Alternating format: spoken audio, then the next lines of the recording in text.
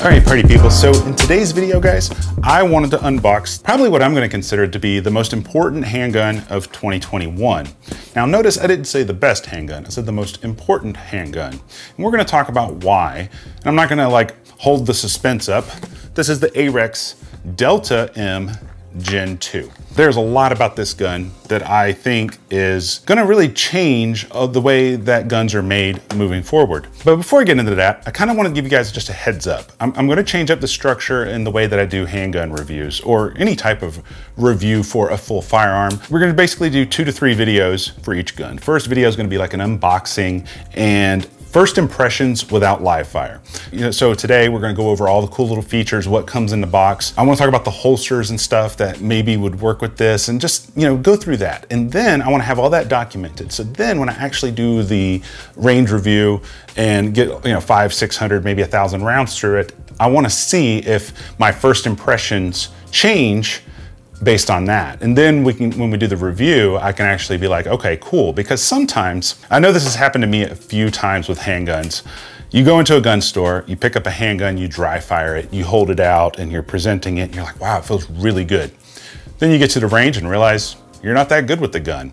Like for example, with this one, this is the HK VP9. I've always thought that this gun feels amazing. But when I shoot it, it is a very snappy handgun. Even before I had the slide milled and the red dot added, it's a very snappy gun.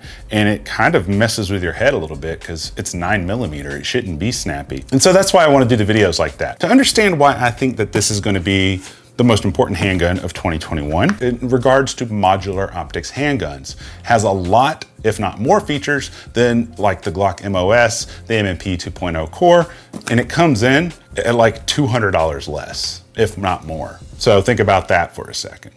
All right, so here's the box that it comes in. It's your basic gun case, as you can see. The only difference is it says Ahrex along the front, and over here, you have these slide latches that open it up, and then it reveals the handgun and all the little accessories. Right here, it has a quick start guide. It shows you how to, work the handgun completely. It shows you how to clear it and some safety rules, which I've gone over in other videos. Just a heads up for those of you guys who are new to this channel. I know that the subscribers already know this. If you see anything in today's video, we're gonna be talking about a bunch of different things. I'm gonna be talking about sights, I'm gonna talk about red dots, and even this guy, which can be had for really dirt cheap, and we'll talk about the price here in a minute. If you follow the first link in the video description, I will also pin that link in the comments section below. That will redirect you to another page, and all of those links will be in that video description. Just wanted to give you a heads up. That's there if you need it, but once we go over the pricing of this guy, you're gonna be really happy that I have the links and stuff over at the blog post or at my Full 30 site. Enough of that. Let's get into what comes in the box. Get your handgun. It already has an extended mag in it. You get a backup mag. The backup mags that are flush are 15+1. Up here, you get back straps, and then behind the back straps, you have all your operating instructions. You also have your plates that come with your modular optics, and then you also have a lock that's right here, and we'll pull that stuff out just so we can look at it. And so this is the Ahrex Delta M Gen 2. The Gen 1 looks a little bit different. It doesn't have as good of texture on it. I remember seeing those and I just was not interested in even reviewing one. However, this one is an exception. You can get these in 3 different colors. You can get them in gray like you see here. You can get them in black, or you can get them in flat dark earth. And there are 3 models available. There is the M version, which is the one that we have. That one is most similar to the sizing of a Glock 19. Then they have the X version, which is their version of the Glock 19X. So it has a longer grip, same size slide. And then they have the L version, which is like their Glock 17. Then within those lines, you can choose to get modular optics or no modular optics. And we're gonna cover modular optics and stuff here more in a second. Looking at it right now, we have, for the sights, you get a white front dot and you get serrated blacked out rears. They are not suppressor height. So that's something to note, because a lot of modular optics handguns, as the only exception up until now was Glock. Everything else came with suppressor height sights. So Glock and Arex don't. Right here you can see your modular optics plate, and then right here you have a loaded chamber indicator that pops up when there is a round in the chamber. Let me find a dummy round to show you. So I'll put a couple of dummy rounds here in the mag. And so you can actually see how that protrudes up just slightly right there. And then you can also feel it with your fingers in case it was dark, you can totally see it. I forget what the technical term for this is, but there's a red dot there to show you when the pistol is cocked. The cool thing is this has a very similar trigger to a Glock. So for example, if the trigger is forward, you know it's in the cocked position. If it's backwards, you know it's not, but you have that striker assembly there that turns red, and then when you fire it, it disappears. There's one way to see if there's a round in the chamber, and there's two ways to see if the firearm is actually cocked and ready to fire. It has a 2+ extension, so you can hold, with this setup here, you can have 17 plus 1, so a total of 18 rounds in your handgun. And then for this one here, it's the same as everything else that is this size, is 15 plus 1, so you can have a total of 16 rounds ready to go. And so together, if you were to carry this, and we'll talk about holster rigs and stuff in a minute, stuff that possibly fits this, but you could have 16 in here, 17 in here, so you could have a total of about 33 rounds on you at all times. And conceal it really easily in shorts and a t-shirt, given that you have the right body type. But like I said, we'll talk about that when we talk about holsters. The weight without a magazine is 18 ounces. So without the magazine, this thing weighs 1 pound, 2 ounces.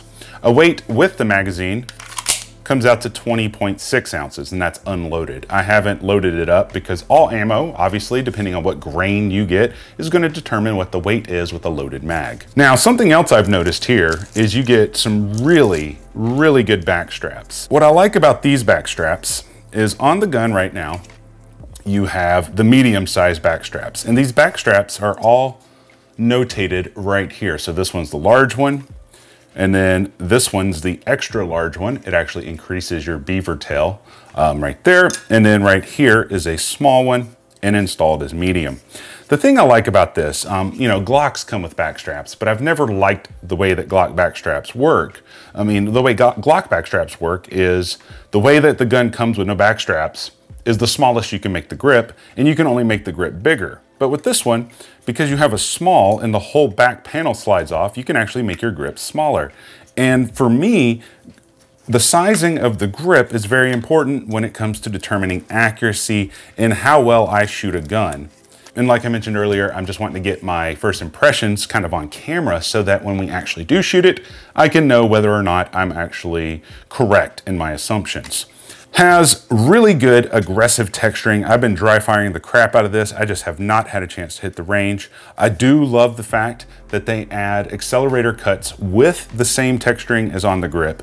You have really good aggressive texturing on the front strap, and you have these checkers under here and on the front, and then your trigger guard is also kind of cut off at the front. So some people like to put their hand around the gun like this. Some people like this, and I prefer it like this. The undercut right here is very, very high, and it's also beveled off quite nicely, so you won't get what they call Glock knuckle, which a lot of people actually get. To explain Glock knuckle, this is a Glock, and you can see right here, although it is, you know, fairly smooth, right here, these edges are quite harsh, and over time, that will dig into your knuckle right there. And you can actually see that my knuckle here, it kind of bows out because of the callus. So if you compare my middle fingers this is my left hand, my right hand, it's just got a big callus on it from shooting a lot of Glocks or other types of guns that cause that callus. Another thing that's in the box is this really cool little cleaning kit. And I thought that this was quite fascinating. I've never quite seen a cleaning kit like this that came with the gun, but you basically got these rod systems here, and they simply, you know, screw together just like so. And then they screw into this thing and this becomes your handle. And then it comes with 4 different attachments. So you have a brass bristle brush, you have a soft brush, you have a plastic bristle brush, and then you have a loop here so you can put a patch on here, and then you just screw those to the end of this, and that's how you can clean your barrel. I guess the cool thing is, I mean, this isn't anything new, but most guns don't come with anything that's quite this nice. But it all fits in there nicely. So that's kind of cool if that's something you want to kind of throw in your range bag to maybe try to find a barrel obstruction or something and try to get it out at the range, that might work. But a lot of guns, like this one for example, this is what came with my CZ. And to kind of give you just a little bit of a spoiler for, you know, a future video, I just picked up a Shadow 2. And this is, you know, $1,500 gun. And that's the kind of cleaning kit it came with. And then this little guy came with something pretty ingenious. So this will be in a future video. So these right here are our different adapter plates for different optics. And like I mentioned earlier, this is a modular optics handgun. Now you're gonna hear a lot of terminology regarding optics handguns. And the reason I bring that up is there is a big difference between optics ready and modular optics. And let me give you an example. For example, this is my Sig Sauer X5 Legion that I built with an 80% module. If you guys are interested in watching that video series, I will be sure to put that link down in the description. But this one is 100% optics ready. However, it is only made to fit one type of optic footprint, which is the Romeo. And I've tried getting other optics plates to try to fit different types of optics, and I just haven't had much luck with it. And so there are tons of pistols out there that are called quote unquote optics ready, but they're only able to accept 1 or 2 types of optics. Another example would be the Springfield Hellcat is only set up to accept the Shield Sights RMS. And I do believe if you modify it, you might be able to fit the 507K on there.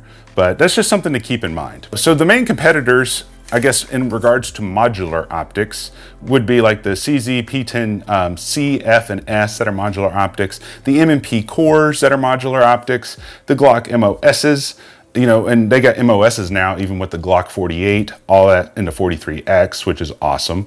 And you know, there's other guns. I'm not going to list them all. That's just way too many guns to list. That's who this gun is competing with. And of those guns, very few of them are as affordable as this one. Which is actually a really good segue. Let's talk about pricing of the AREX Delta. For the most part, it kind of depends which ones you get. I believe the most expensive one that I've seen, and I'm not going to go over MSRP, I'm going to go over what they're actually selling for, is about $535 if you get the optics ready L version, which is like their Glock 17. If you go back down to like the X version or their 19X, it goes down to about $525. And then and if you go down to this version here is about $515. And then if you get this as like a non-optics ready, they're a little bit less. Like for example, this one's $515 for the optics ready, but if you go non-optics ready, it's only $490. And to me, you might as well just get it as optics ready. Now, the good news is you don't got to pay that much money for this. I got this from BDU. I've talked about them in past videos. I'll have a link at the build list if you wanna go check out these prices. For example, the Delta X is $423. They have all the colors and most of them are in stock, at least right now. I mean, maybe they'll go out of stock after this video, I don't know. They got all kinds of different ones. Some are $423, some of them are $450, but the most expensive one is $450. But they got the L, the M, and the X, and they got them optics ready as well as non-optics ready. Like for example, if you wanted this as a non-optics gun, it's like $389. But I was taking a look at these plates, and you know, a couple of concerns I do have about these plates is they are made of plastic. You get all these different ones, and on the back it says type 1, it says type 2, and then right here we have type 3, we have type 4, and then we have type 5, and then you get all this different hardware here. And essentially what we'll do, and I'll go over this when we actually do the review, is you pull this plate off, you mount one of these to it, and then you mount your optic to this plate.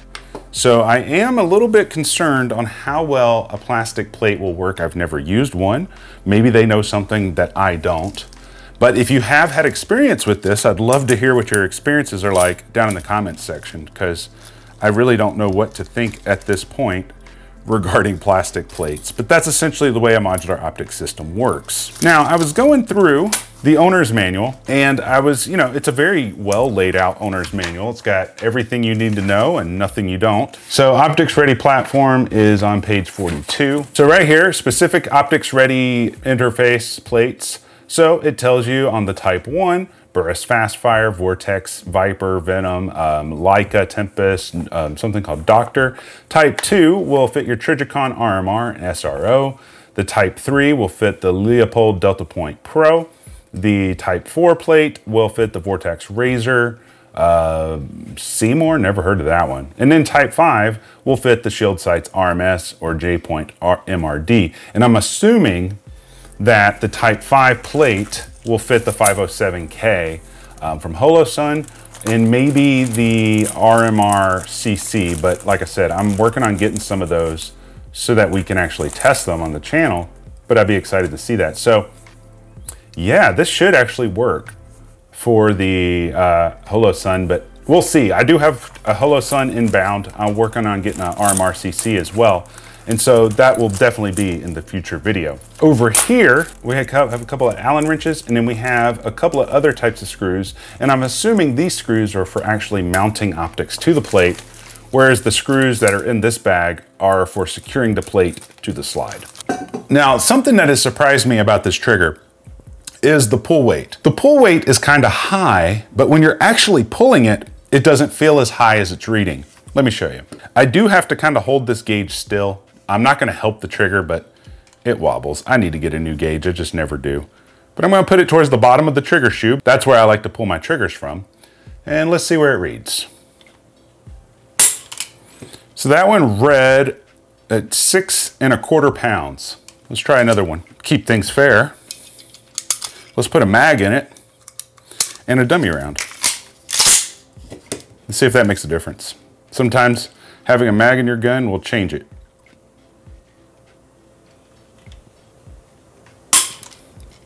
Dang, that was 7 pounds. That didn't feel right. Let me see. I think that one was dragging on the table. Okay.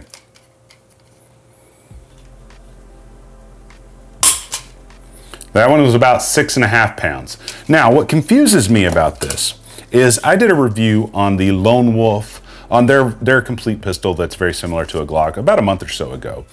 And in that review, I was talking about how atrocious the trigger was and that it pulled stupid heavy at like 6½ pounds. Strangely enough, with that one, I couldn't press out and pull the trigger without disrupting the sights.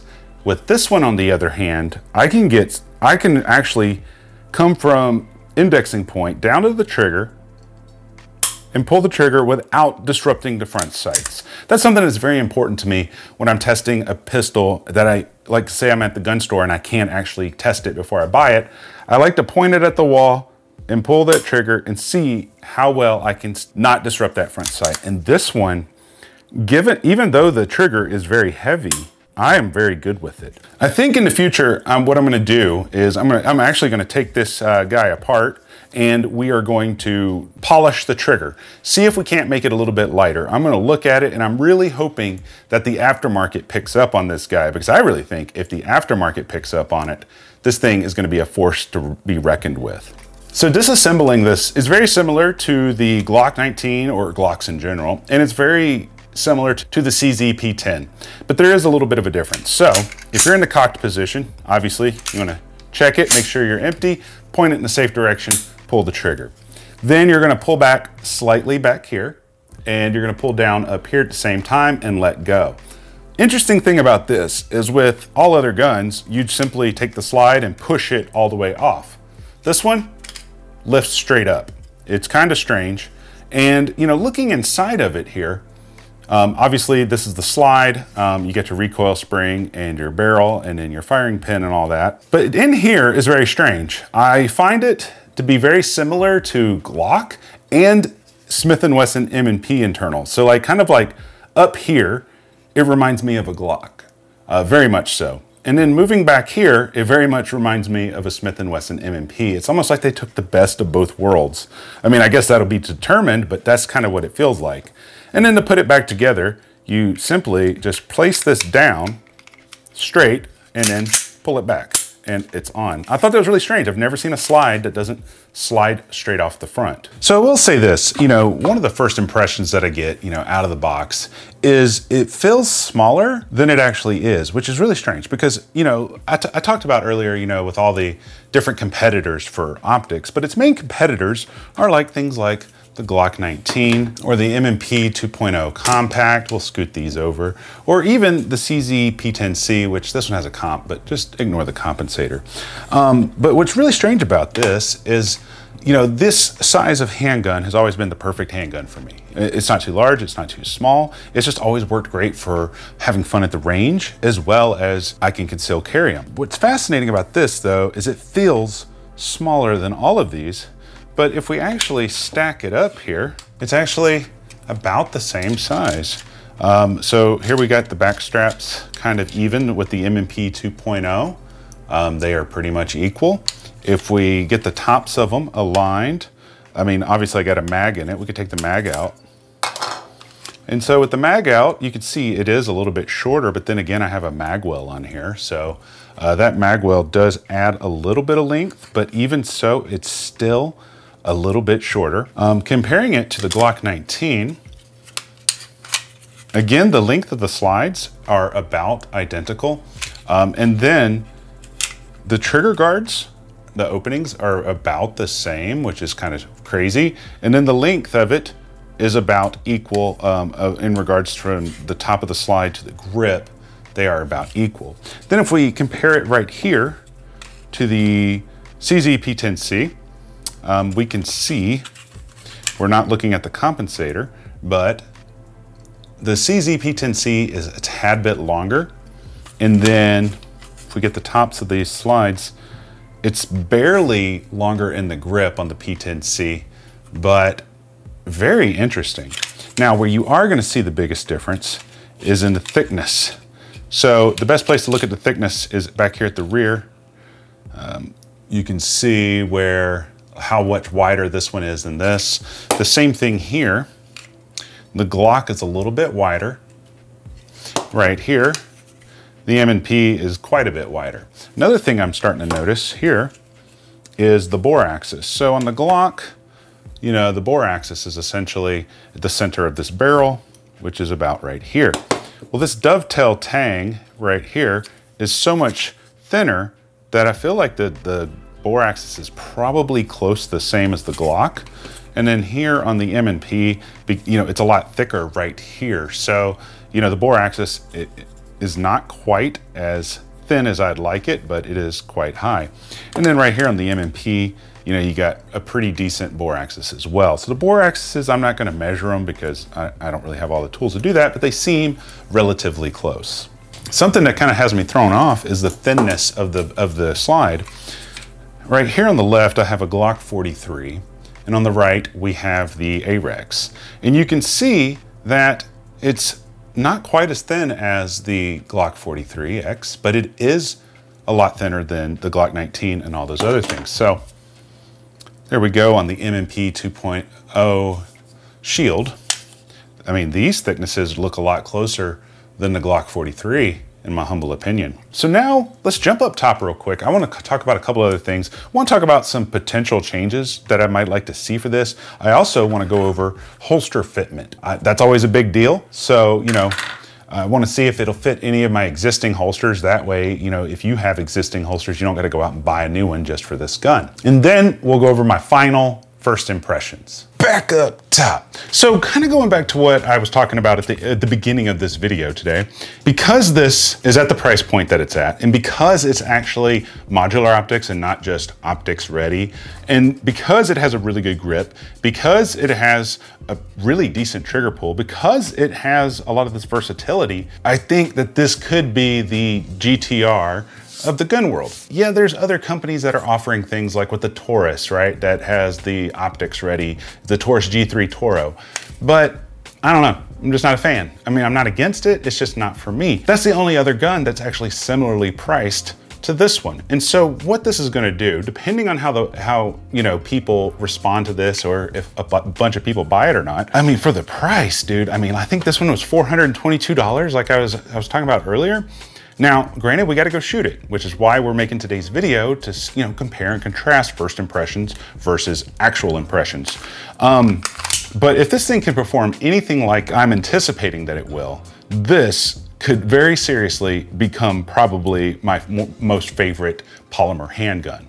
Now, I'm not saying that it will, I'm just saying if it performs the way that I want. A couple things that I do worry about, you know, going to the range that we might have issues with is I haven't watched very many videos on this. I've only watched 1 or 2. Some people complain about the mag release not working, but so far mine's okay. Some people talked about, you know, when you hit the slide lock, slide release, the chamber of rounds, sometimes it wouldn't go into battery.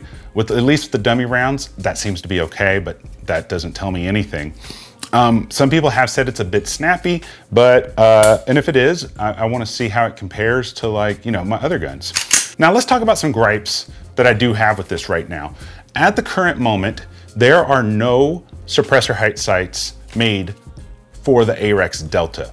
Now, I went and looked, I was trying to find some because, you know, whenever I put a red dot on a gun, I like to have suppressor height sights, so if my red dot goes out, I can still co-witness and look through the glass, but use my irons. And with this one, there's none available, but I did find some night sights for it. So, you know, that's kind of cool if you want night sights. I'll have a link over at the build list if you want to check those out. I'm not worried about night sights, but I did do some research. I found a gentleman on Reddit who said that he found some AmeriGlows that work. They were kind of hard to find in stock, so I will have a link for those at the build list. I did order a set. I'm just waiting for them to arrive. They did say that the AmeriGlows that are made for the Springfield XD, I believe it is, or XDM, something, they work, but it was only a particular size. So like I said, I'll have the link for you, but he was able to co-witness with his Holosun 507C. I've also ordered a couple of 507Ks to test with different guns, and we're gonna be testing a couple of different optics with this just to see, you know, what works and what doesn't.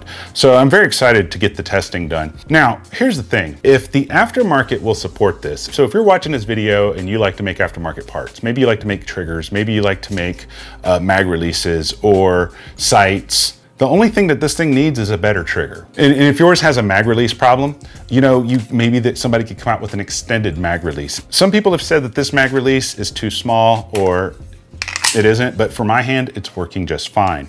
I think seeing the aftermarket, you know, start to create triggers, actually create a proper suppressor height sights, create some barrels, you know, maybe some mag wells, stuff like that. I really think that this gun could be the GTR of the gun world because it's so affordable, but it comes with all the features, if not more features than like the Glock MOS or the MMP 2.0 core or other modular optics handguns. So, but now let's talk about holsters and, you know, what works with it and what doesn't work with it, because, you know, at the end of the day, you know, whenever I get a new gun, especially if I want to carry it, sometimes I don't want to wait on a holster. Sometimes I like to see if some of my existing holsters will work with it. And so let's test that out. All right, so this is my very first appendix carry holster that I ever had. This was the one that actually finally made me like appendix carry. It was designed for just a Glock 19 with a red dot with this mag carrier. Put that in. Okay, we're good there. Now let's test the magazine. Okay, so the magazine side is quite loose, and on this one, you can't adjust the retention of the magazine. So that's kind of a bummer, but the good news is the gun fits great. Now for my other holsters that I typically carry, I always use a light bearing holster, and with this one I have the APLC. No, they're not making these lights anymore, so I can't give you a link or anywhere to pick them up, but a lot of my holsters are designed after these lights. I know they're currently designing a new replacement for the APLC 3 called like the Wild 1, I believe, but it's not out yet. So this is my current EDC setup. It's a tier 1 concealed holster, spare mag with a +5 or +4 mag extension, Glock 19X that was customized. I have a whole video on this setup. Okay, cool. So with this one, the retention is a little bit loose, but we can tighten it up, you know, with a screwdriver here. But it does seem to fit quite nicely. Let's see. Fits beautifully. It does have perfect relief if you did have a red dot on it, so that's good. And then on the mag side, let's see. Okay, so the mag, still a little bit loose, but with this one, I can tighten it down. All right, got it tightened down. We're good to go. Okay, so a Glock 19 holster, especially these ones from tier 1, this is the Axis, and then I think this is the Axis Slim. And then, so it works great. You do have to tighten it down, obviously, to get it to fit this, because this is a little bit thinner than the Glock 19. Now, I wanted to try one other holster. This holster was actually for my CZ P10C. This is also from tier 1. This one's called the Agus, not Axis, but Agus. It's carbon fiber and red, but it's also made for the APLC. Okay, don't even need to tighten that one. And then the magazine. Okay, so the cool thing about this one, the magazines actually fit better without having to adjust it. But let's see how this thing conceals on our body, just to see what's happening. All right, so I'm gonna put a mag in it and see how it does. All right, conceals like a dream. Absolutely amazing. Pull it, draw it, present. So there you go, conceals like a dream. Final first impressions. There's not a whole lot that I want to change, at least yet, until we'll see if that changes after I shoot it. But as of right now, it's got the perfect texture. The texture's not too rough. The magazine release, at least dry firing doesn't feel as bad as some people have said, but we'll see when we actually go shoot it. It feels super comfortable too. I feel like I can really get my mitts around it and really hopefully mitigate some recoil. I love that it has the textured accelerator cuts. No other guns are really coming with that. There might be one or two, but most of them aren't. And I like the fact that it has the modular optics. The chamber indicator I can do with or without those. But I feel like the only thing that I want to change about this gun is I want to figure out how to make the trigger just a little bit better. I mean, the trigger's not bad right now, but it could be better. I mean, the main thing is when I get a gun, I'm looking to see, can I pull the trigger without disrupting the sights? And in this case, I can. But it just needs to be smoothed out just a little bit. So if we can get some people to come out with maybe an aftermarket trigger for this, maybe an aftermarket magazine release, and maybe a magwell, I really think there wouldn't be much left to do to this gun. But I could be wrong because I still got to go shoot it. So let me know what your predictions are down in the comments section.